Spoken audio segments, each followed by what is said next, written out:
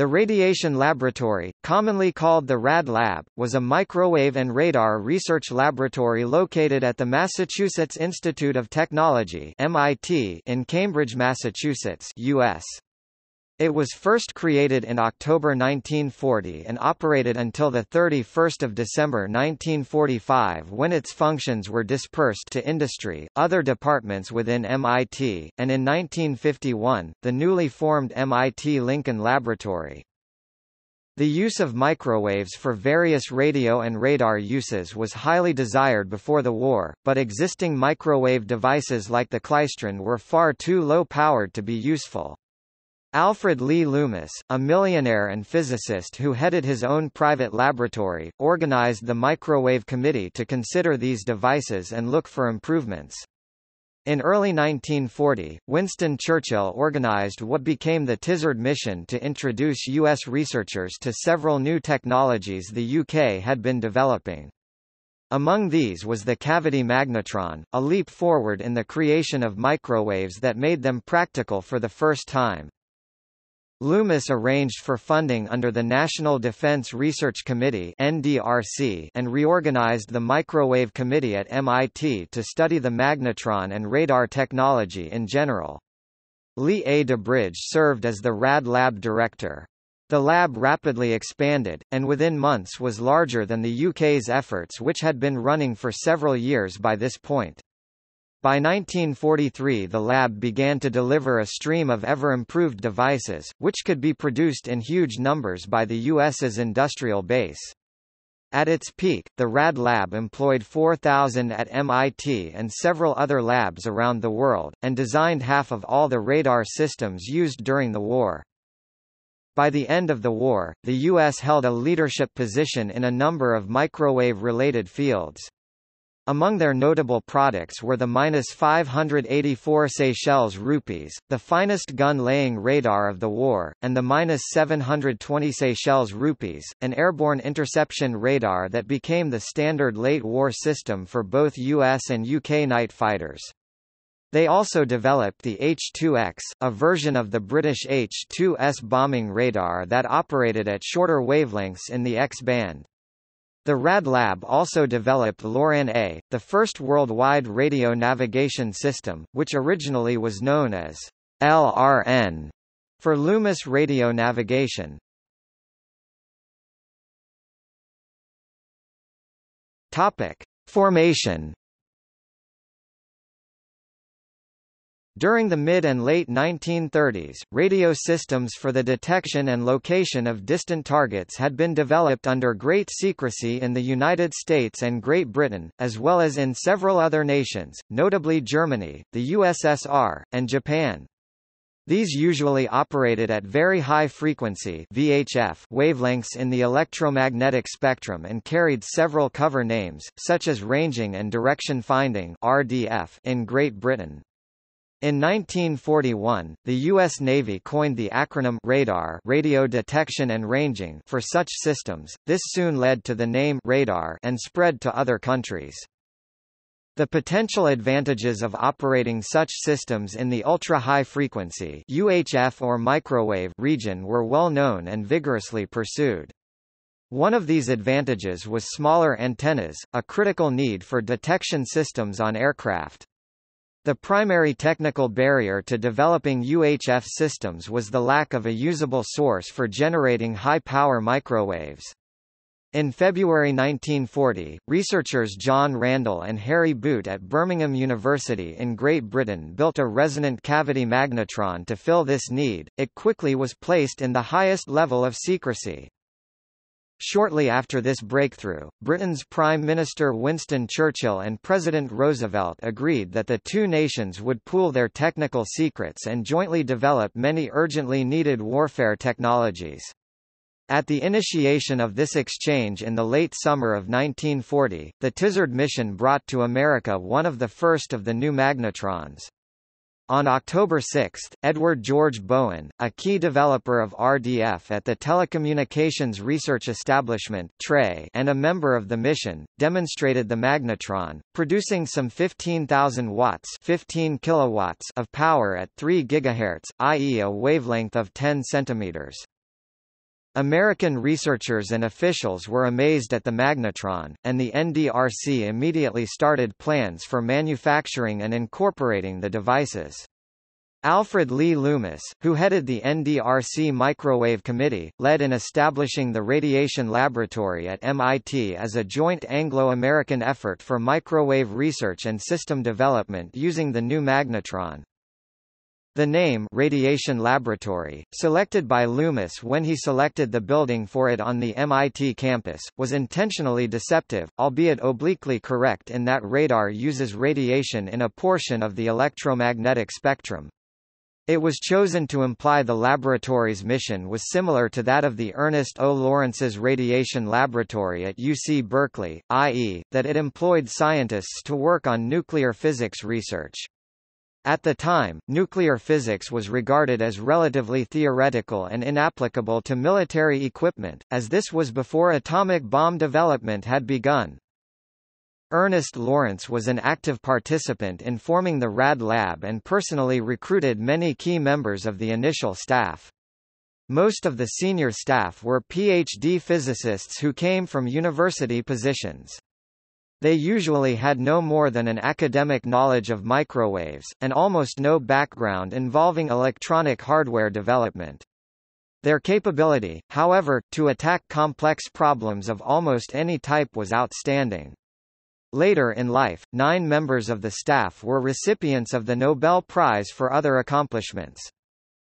In June 1941, the NDRC became part of the new Office of Scientific Research and Development (OSRD), also administered by Vannevar Bush, who reported directly to President Roosevelt. The OSRD was given almost unlimited access to funding and resources, with the RAD Lab receiving a large share for radar research and development.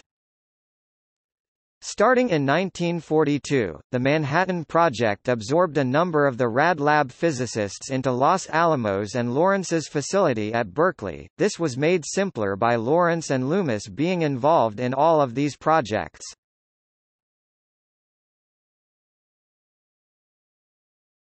Topic: Operations. The Radiation Laboratory officially opened in November 1940, using 4,000 square feet (370 square meters) of space in MIT's Building 4, and under $500,000 initial funding from the NDRC. In addition to the director, Lee DeBridge, I. Robbie was the deputy director for scientific matters, and F. Wheeler Loomis, no relation to Alfred Loomis, was deputy director for administration. E.g. Taffy Bowen was assigned as a representative of Great Britain. Even before opening, the founders identified the first 3 projects for the RAD Lab. In the order of priority, these were 1. A 10 cm detection system called Airborne Intercept or AI for fighter aircraft, 2. A 10 cm gun aiming system called Gun Laying or GL for anti-aircraft batteries, and 3. A long-range airborne radio navigation system. To initiate the first 2 of these projects, the magnetron from Great Britain was used to build a 10 cm breadboard set. This was tested successfully from the rooftop of Building 4 in early January 1941. All members of the initial staff were involved in this endeavor. Under Project 1 led by Edwin M. McMillan, an engineered set with an antenna using a 30-inch (76 centimeters) parabolic reflector followed. This, the first microwave radar built in America, was tested successfully in an aircraft on March 27, 1941. It was then taken to Great Britain by Taffy Bowen and tested in comparison with a 10 cm set being developed there. For the final system, the RAD Lab staff combined features from their own and the British set. It eventually became the -720 Seychelles rupees, used extensively by both the U.S. Army Air Corps and the British Royal Air Force. For Project 2, a 4-foot and later 6-foot wide (1.2 then 1.8 meters) parabolic reflector on a pivoting mount was selected. Also, this set would use an electromechanical computer called a predictor correlator to keep the antenna aimed at an acquired target. Ivan A. Getting served as the project leader. Being much more complicated than the airborne intercept and required to be very rugged for field use, an engineered GL was not completed until December 1941.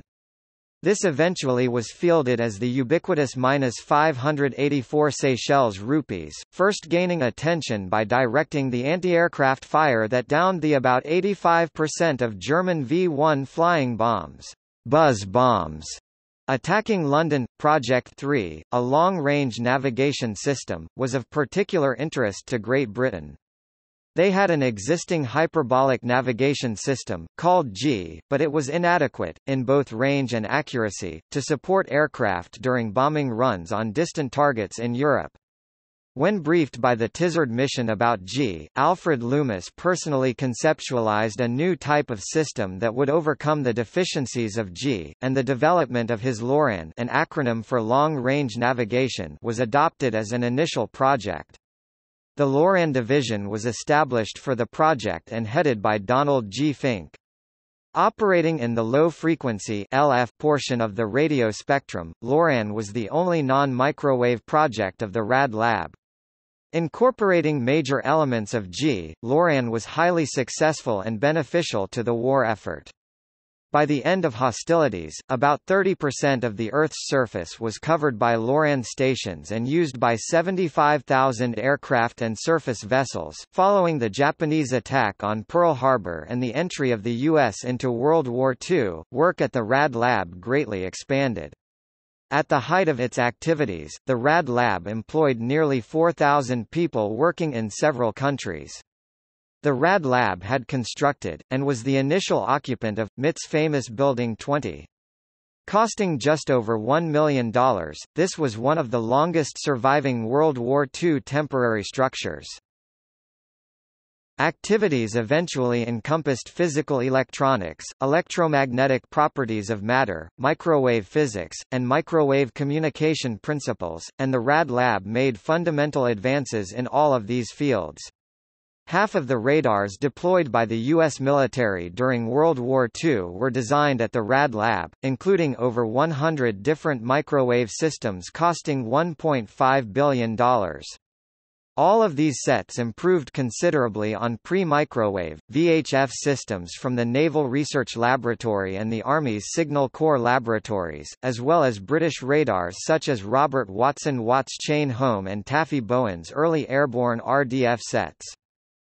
Although the RAD Lab was initiated as a joint Anglo-American operation and many of its products were adopted by the British military, researchers in Great Britain continued with the development of microwave radar and, particularly with cooperation from Canada, produced many types of new systems. For the exchange of information, the RAD Lab established a branch operation in England, and a number of British scientists and engineers worked on assignments at the RAD Lab. At the TRE, Telecommunications Research Establishment. The resonant cavity magnetron continued to evolve at the RAD Lab. A team led by I.I. Rabi first extended the operation of the magnetron from 10 cm called S-band, to 6 cm C-band, then to 3 cm X-band, and eventually to 1 cm K-band. To keep pace, all of the other radar sub-systems also were evolving continuously. The transmitter division, under Albert G. Hill, eventually involved a staff of 800 persons in these efforts. A radically different type of antenna for X-band systems was invented by Luis W. Alvarez and used in 3 new systems, an airborne mapping radar called Eagle, a blind landing ground control approach (GCA) system, and a ground-based microwave early warning (MU) system. The latter two were highly successful and carried over into post-war applications. Eagle eventually was converted to a very effective mapping radar called H2X or Mickey and used by the U.S. Air Corps and Navy as well as the British RAF. The most ambitious RAD Lab effort with long-term significance was Project Cadillac. Led by Jerome B. Wiesner, the project involved a high-power radar carried in a pod under a TBM Avenger aircraft and a combat information center aboard an aircraft carrier. The objective was an airborne early warning and control system, providing the U.S. Navy with a surveillance capability to detect low-flying enemy aircraft at a range in excess of 100 miles (161 kilometers). The project was initiated at a low level in mid-1942, but with the later advent of Japanese kamikaze threats in the Pacific theater of operations, the work was greatly accelerated, eventually involving 20% of the RAD lab staff. A prototype was flown in August 1944, and the system became operational early the next year. Although too late to affect the final war effort, the project laid the foundation for significant developments in the following years. As the RAD lab started, a laboratory was set up to develop electronic countermeasures (ECM) technologies to block enemy radars and communications. With Frederick E. Terman as director, this soon moved to the Harvard University campus just a mile from MIT and became the Radio Research Laboratory (RRL). Organizationally separate from the RAD lab, but also under the OSRD, the two operations had much in common throughout their existences.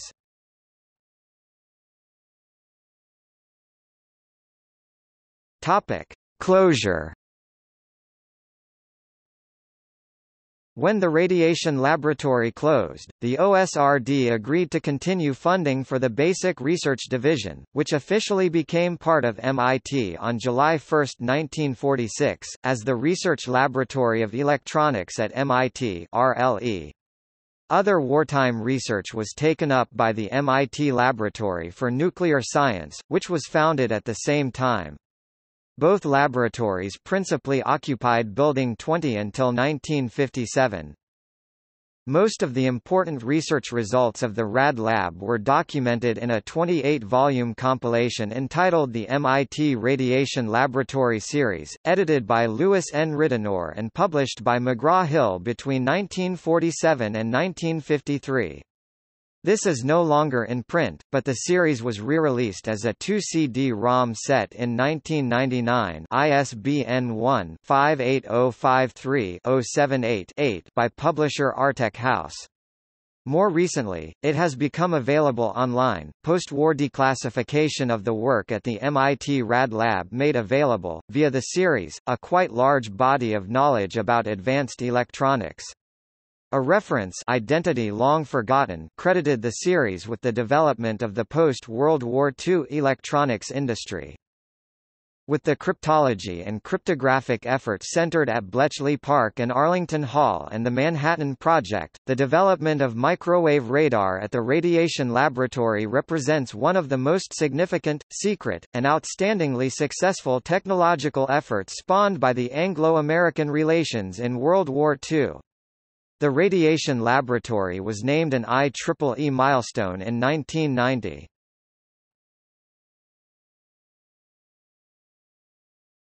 Topic. See also: Telecommunications Research Establishment (TRE), Oak Ridge National Laboratory (ORNL) in Tennessee, Research Laboratory of Electronics at MIT, Industrial Laboratory.